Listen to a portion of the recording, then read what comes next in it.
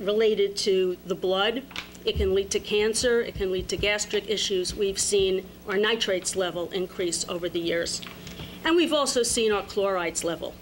Chlorides is very interesting because chlorides are an indicator of saltwater intrusion. And we have a very fragile, thin lens of water that we all draw from.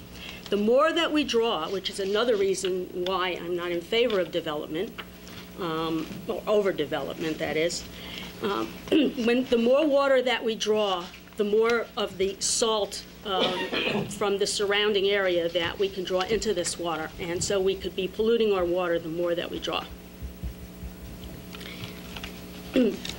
When you have a home system like a reverse osmosis unit that many people have, I don't have that. I have a hardness removal unit which takes out my iron. These are not friendly to the environment. First of all, my system has to be backwashed at least once a week, if not more frequently. That water, which is a briny, salty water with all of the iron removed from it, goes right back into the ground. Where does that go? It goes into the groundwater. So over time, we're polluting ourselves with these home systems. In addition, the reverse osmosis, I'm not sure if people are aware of it, but for every gallon produced, you lose half a gallon. So there's a 50% reject, again, of a very salty, briny, polluted water back into the ground. And so we are continually polluting our fragile lens of water the more that we use these home treatment systems. So they're not very environmentally friendly.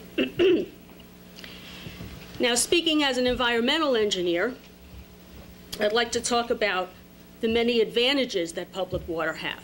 And then we can talk about what some of the disadvantages are. I'd like you to see the whole picture. Certainly, long-term improved health effects. If I could say that once, I'd say it 1,000 times. There is no comparison to the health effects of the city water versus the water that we're drinking, even with a home treatment system. Another key point is what we talked about, the pollution of our fragile aquifer. First from over-withdrawals through development, through the people that live here right now, and through these private home treatment systems.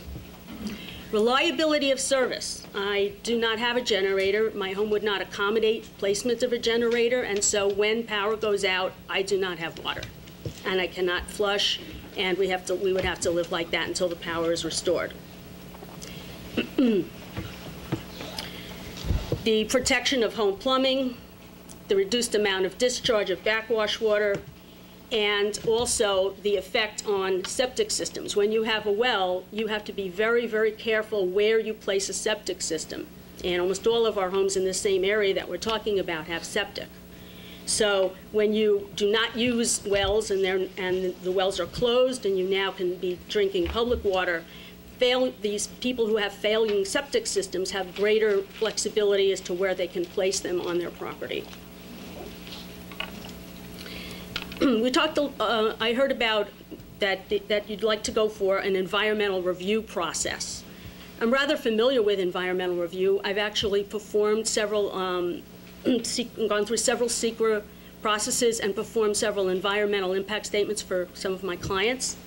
So I'd like to talk about what might come out of an environmental review. If anyone would like it on the board, I've actually brought the full environmental assessment form from SECRA. I can leave that with you. But the key topics are public health, natural resources, endangered species, animal habitat, noise, traffic, transportation, air quality, archaeological resources. You can see there's a rather long list. Let me try to boil it down for you, which ones I would think would be the ones identified as having adverse or positive permanent impacts.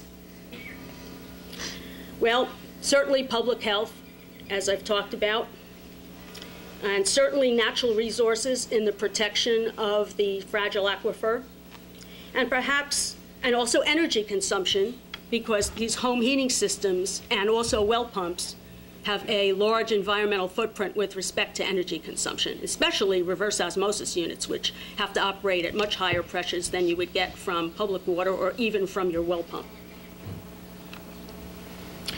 The negative impacts are what most of the people who, I guess, are here tonight and what we've heard from previous speakers have to do about the development issue. So let me talk to you as a professional planner. That power is in your hands.